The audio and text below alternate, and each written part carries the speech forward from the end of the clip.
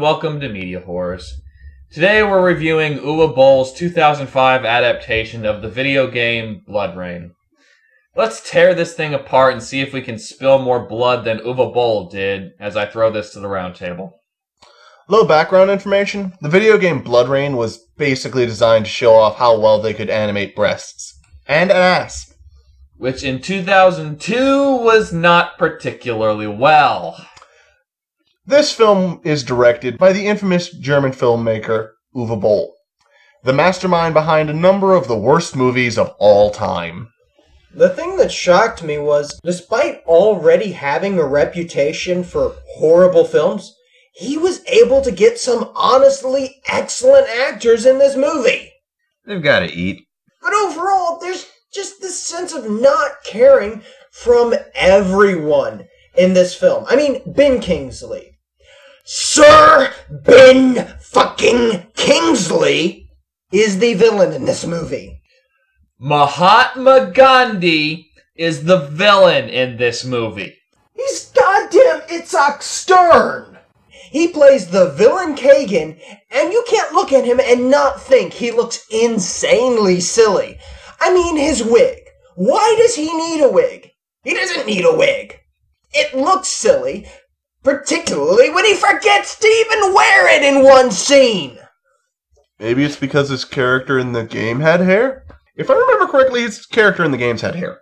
Yes, because Uwe Boll is very concerned about staying true to the source material. We've also got Michael Madsen, and have you ever wanted to hear Michael Madsen try a British accent? No. Good, because he doesn't do one here. I've been hunting vampires since before you were born.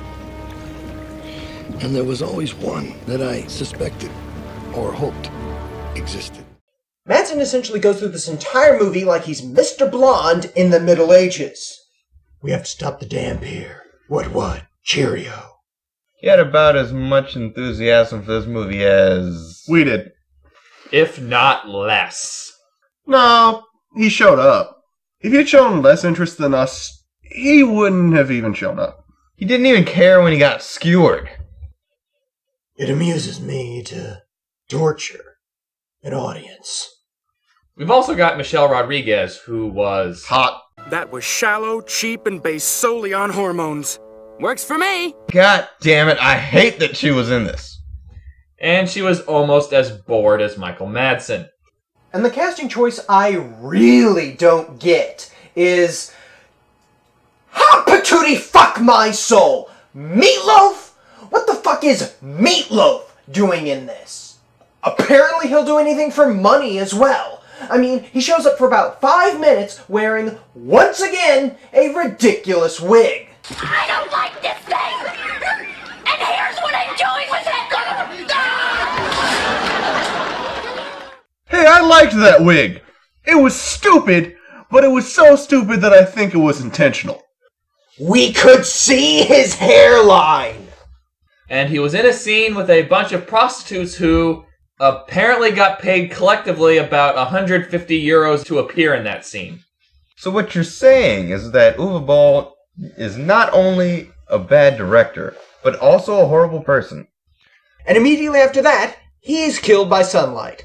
And yes, they burnt the meatloaf. His name is Robert Paulson.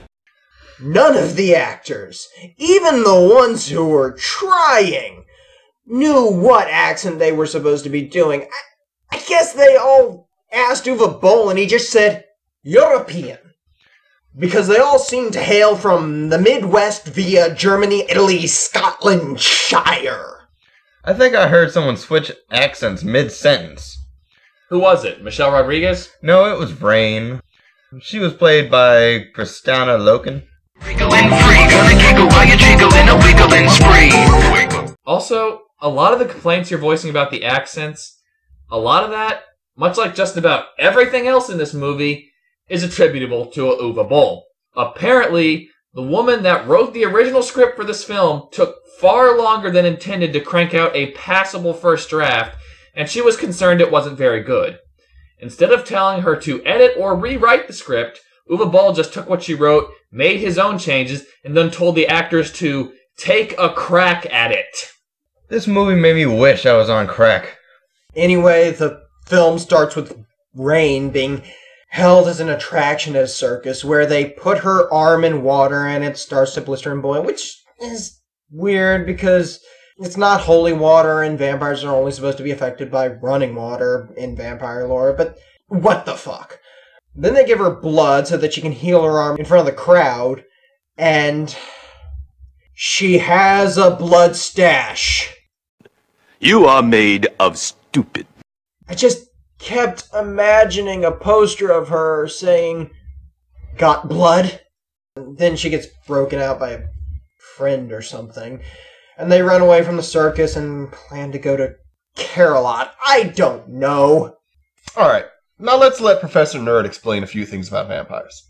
Vampires are weak against a myriad of substances, according to various vampire lore.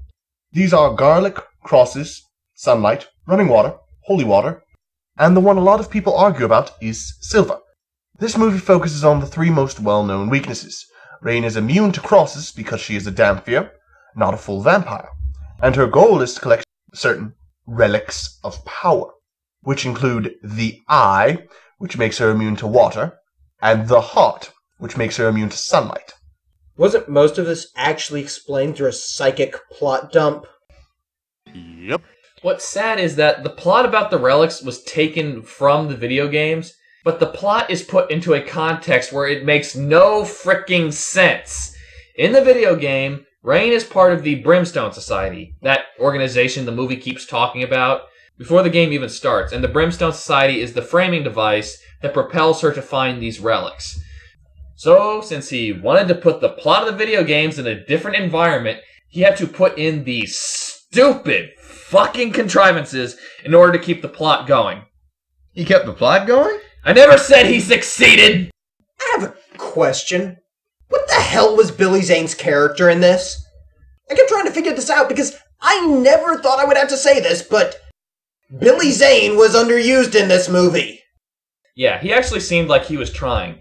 And in answer to your question, he played Michelle Rodriguez's father. What?! Supposedly, her father was the reason she betrayed the Brimstone Society, because she thought he would save her sorry hide. Not that you'd know this, since that element of the plot is very clumsily brought up and never expounded upon. My God, the characters in this movie were ridiculously bad! They weren't bad, just bland. That's not even tomato-tomato, that's tomato-tomato. They were like the vampires in Angel and Buffy the Vampire Slayer. Except that Angel had better effects. They looked like the vampires from the Buffy the Vampire Slayer movie. Don't forget that one vampire that looked like Count Orlok before Fat Camp. So what does this movie have to work with? I mean, it has a semi-popular video game franchise to base itself off of, a cast of talented actors, and what pisses me off the most? One of the best film sets in vampire movie history. Vlad the Impaler's castle.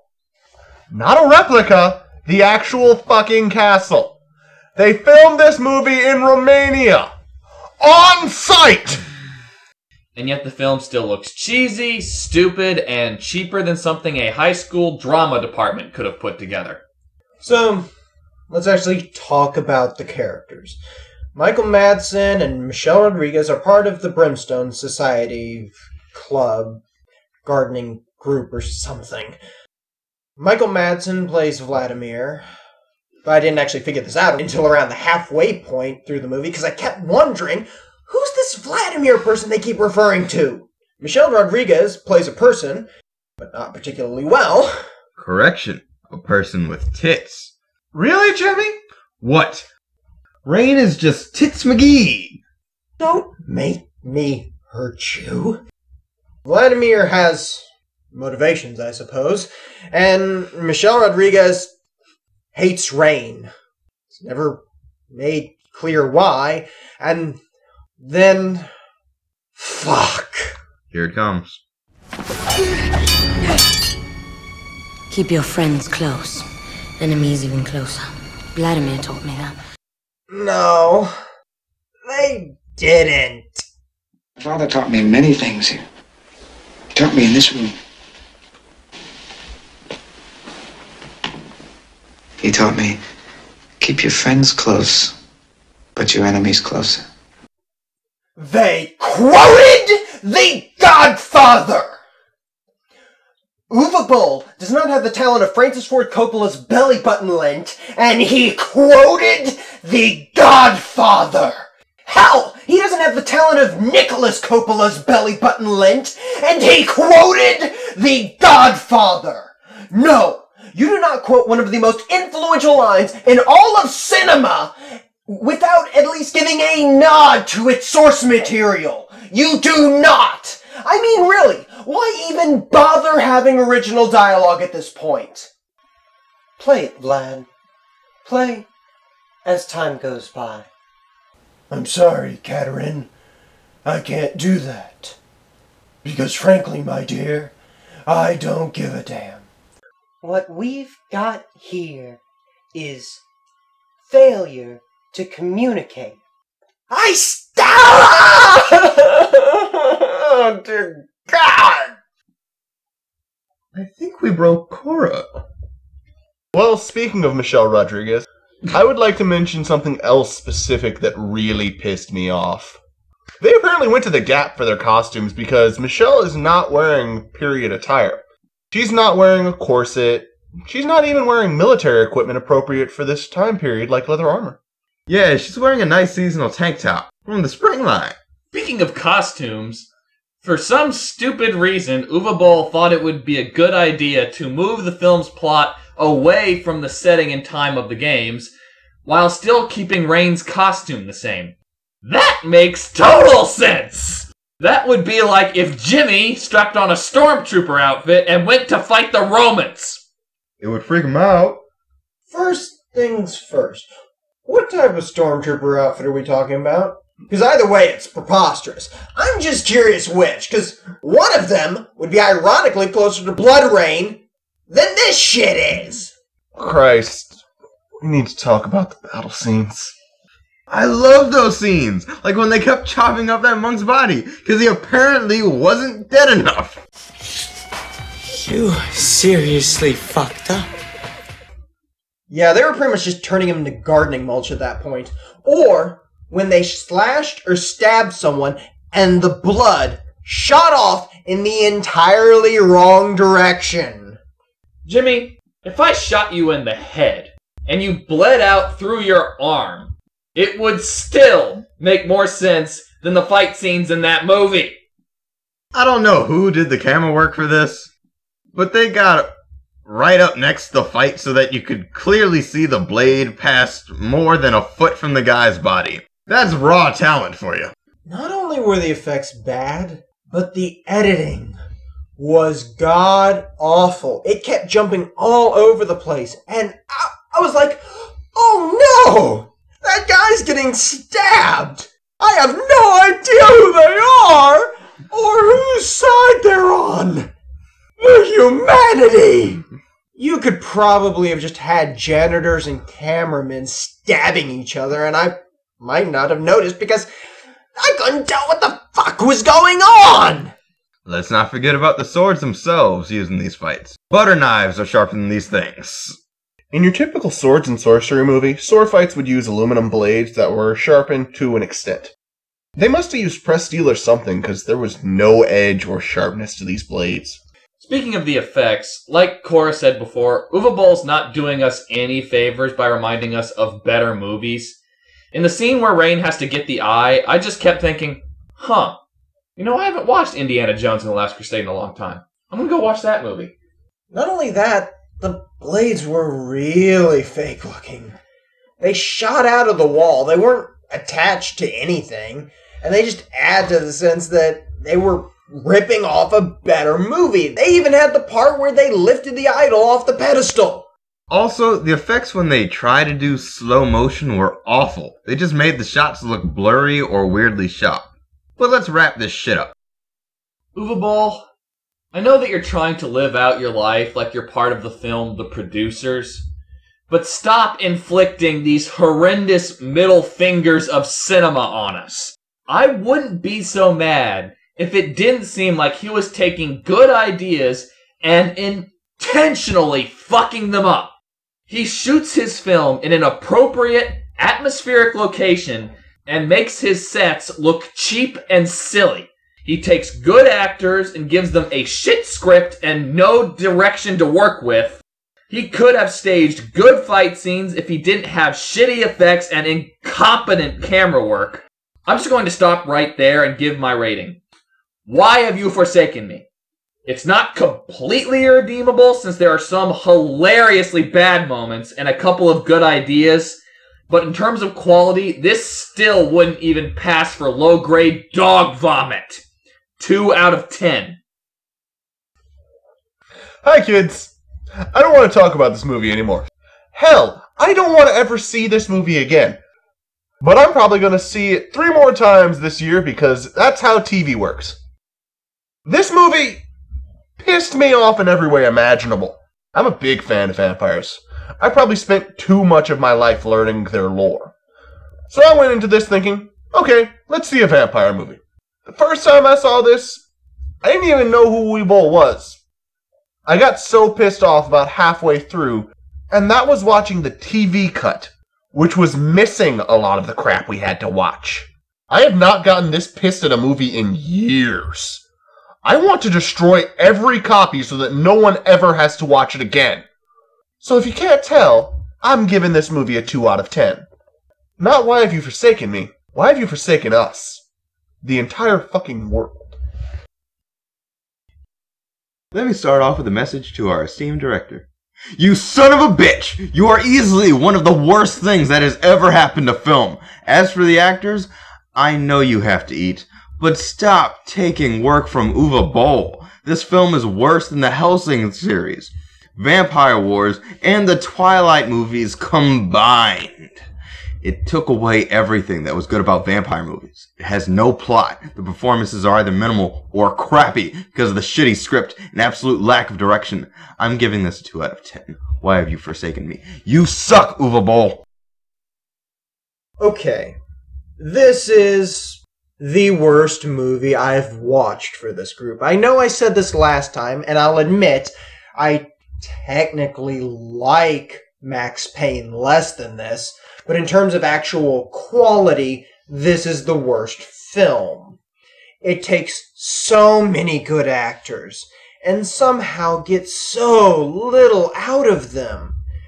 Meatloaf has actually done good acting in the past, but they do nothing with him here.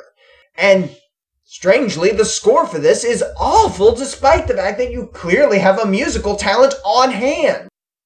But nope. He's there for 5 minutes and then they burnt the meatloaf. It actually drags down other, better movies that aren't even associated with it. The Last Crusade and The Godfather both get dragged down just by being referenced in this movie. There really isn't that much that's forgivable about this film, but it is a 2 out of 10. There's just enough competence spread throughout its actors to prevent it from being absolutely horrible. I mean, still, this is a god-awful schlockgasm of a fucking inane drippings of shit. Well, unsurprisingly, the MediaWhorz rating is a unanimous... Why have you forsaken me? Let's hope that the next time we encounter vampires, it will be a property with a bit more meat to it.